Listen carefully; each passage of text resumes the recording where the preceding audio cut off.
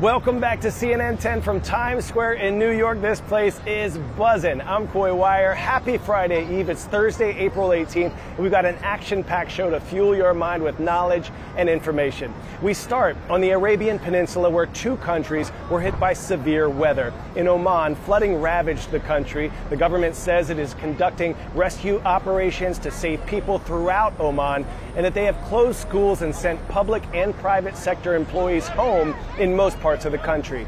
Sadly, at least 18 people have died because of the severe weather. That same weather system also hit the neighboring nation of the United Arab Emirates, or UAE, where 4 inches of rain fell in some areas of the country in just 12 hours. For a desert country like the UAE, that's a year's worth of rain in just a very short period of time. This is a place that isn't used to dealing with that kind of weather. The heavy rainfall led to massive flooding, impacting homes and businesses.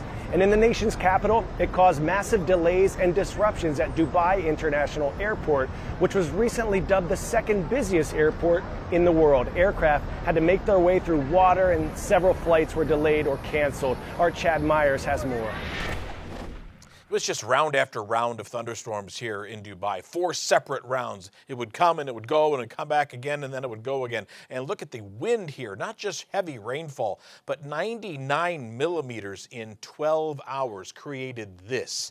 Not only here on the roadways, but also at the airport, the world's second busiest airport with 87 million passengers every year. So there's the cloud cover thunderstorm, another thunderstorm rolling on by, and now this weather is actually into parts of southern Iran and even into Pakistan. But here are the numbers as we go. 99 millimeters in 12 hours. The annual average is less than that, which means for the entire year, they should have picked only up about 94 millimeters, and we got this in 12 hours.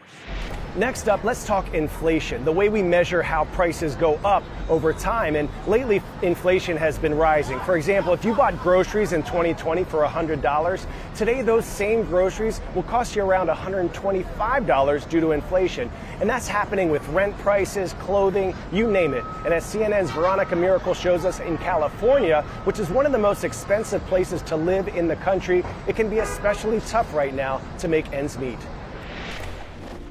For math teacher Bert Dixon, it's the start of a very long day.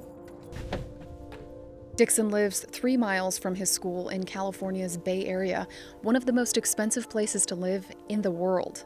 To live so close to where he teaches, he works 3 jobs. Right now, did you think at this point in your career you would be working 3 jobs?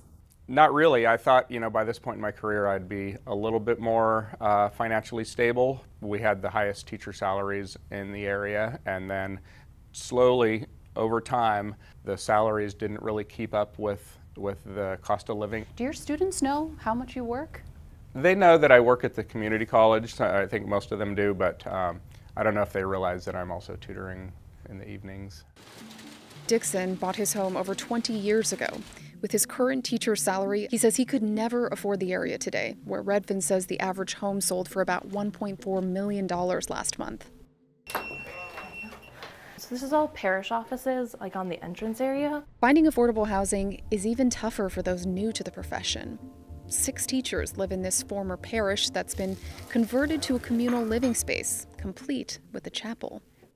Claire McMahon pays just $1,000 a month for her room. For a studio apartment in the area, she'd be paying more than double that.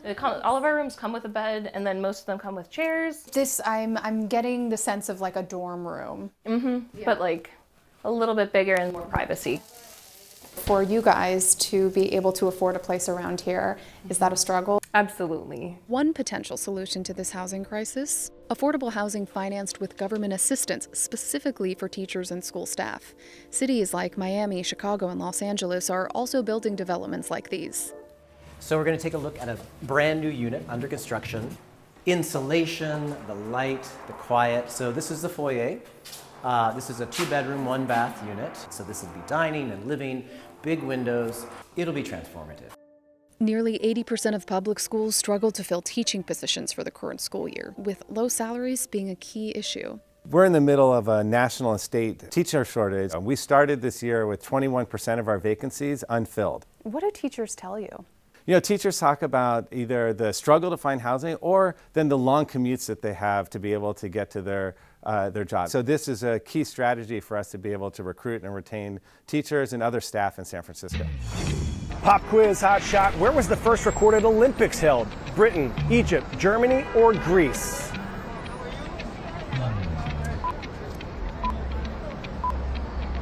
If you said Greece, you get the gold medal. The first recorded Olympic Games were held in Olympia, Greece in 776 BC.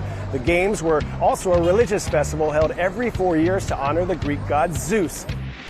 All right, when you think of the Summer Olympics, maybe you think of a gymnast leaping through the air, landing a fantastic flip, or a speed demon on the track or in the pool. Well, this summer in Paris, for the first time ever, we're going to see breakdancing as an Olympic sport. I caught up with Sunny Choi, who will be popping and locking, representing the red, white, and blue at the Paris Games. The 35-year-old stepped away from a job earning 6 figures a year to pursue her passion, and she's proven it's never too late to chase your dreams.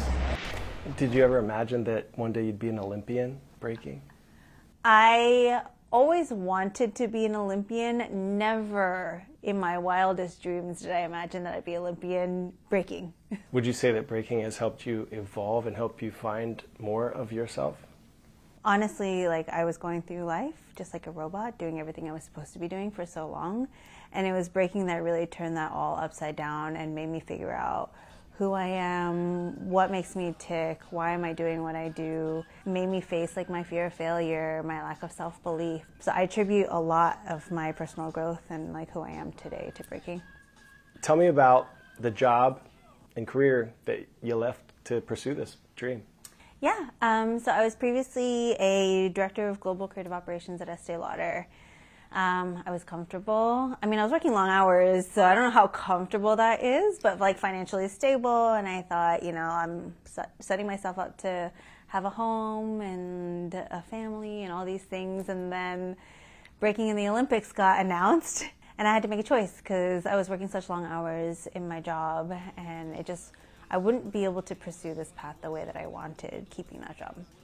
I just like wasn't allowing myself to dream. So I was like, you know what? I'm gonna allow myself to like have this childhood dream and see it to fruition. I'm just gonna give it a shot, and whatever happens, happens. And I qualified. All right, real quick, just teach me a quick pop and lock or something. Give me something. You know, I feel like one of the things that we always do is like hand on the head and hand here, and then like you cross the leg. Oh, tight pants. Oh, okay, never mind. Then maybe just like this. Can you do that? Yeah, I can do that. Yeah. Okay. Like if I do that, people will recognize game. Work on it. You might need a little practice, but you're getting close. Yeah. Give it like another 5 minutes. You'll be fine. Yeah, I'm good. Yeah, it's just out. pants.